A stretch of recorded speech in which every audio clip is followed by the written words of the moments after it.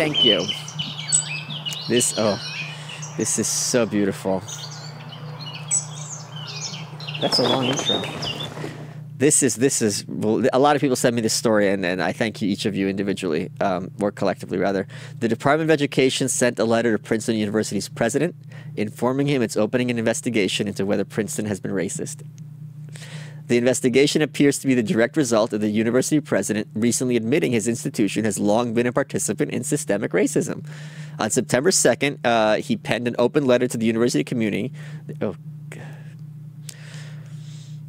If for those of you who read The Fountainhead, the antagonist of that book, Ellsworth Toohey, he was a combination of several real-life people, including, you can look, Clifton Fadiman is one of them, whose daughter Ann Fadiman now teaches at Yale.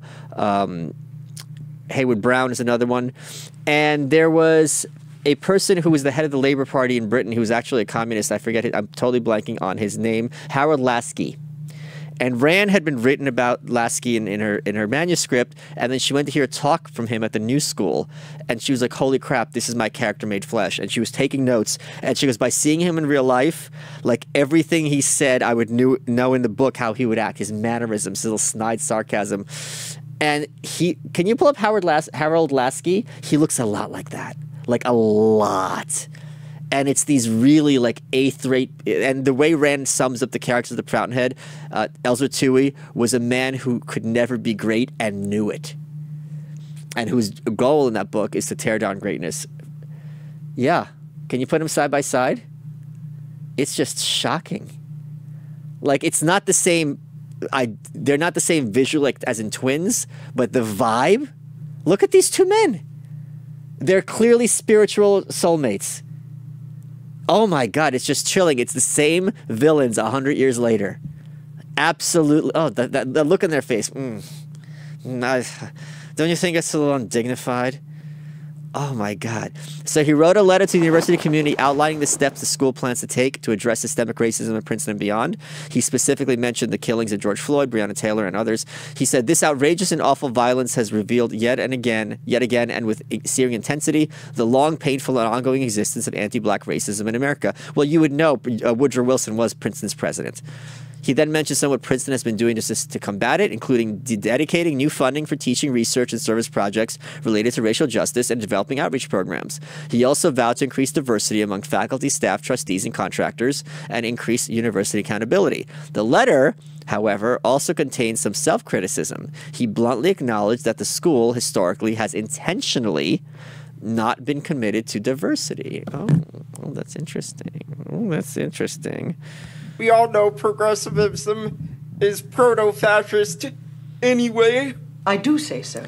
At a university that for most of its history intentionally and systemically excluded people of color, women, Jews, and other minorities, Princetonians now take pride in the diversity of our community, he said. And he even went on to give examples of how systemic racism found its way into the halls of Princeton. Racist assumptions from the past also remain embedded in the structure of the university itself. For example, Princeton inherits from early generations at least 9 departments organized around European languages and culture, but only a single relatively small program in African studies. Why would a university in New Jersey in America have so much focus on Europe, but not enough on Africa? That doesn't make any sense. The Department of Education has responded by using his letter as a springboard into an investigation to the school's practices because Princeton for years has held itself out to students and parents as an institution committed to equal opportunity and non-discrimination. The letter raised concerns that the university may have made illegally false and misleading claims. Therefore, the Department of Education wants to know precisely what evidence Princeton relied upon in deeming itself ripe for his racial mea culpa. The Department of Education requested they supply a spreadsheet detailing everyone who was harmed as a result of their racial discrimination. They will be required to sit for interviews under oath, and Princeton is required to provide written responses to related questions. Folks, I had said many times, and I'm sure many of you agree, that the universities are the last and easiest leg of the progressive stool that will be taken down because they will never see it coming, and they've never had to fight for themselves. They've always had the government and especially the corporate press run interference for them. Look at that man. Look, that if I had to go in any field, any other than like academic discussion against him or Pelosi, I'm taking him. She's a badass. This is wilted lettuce.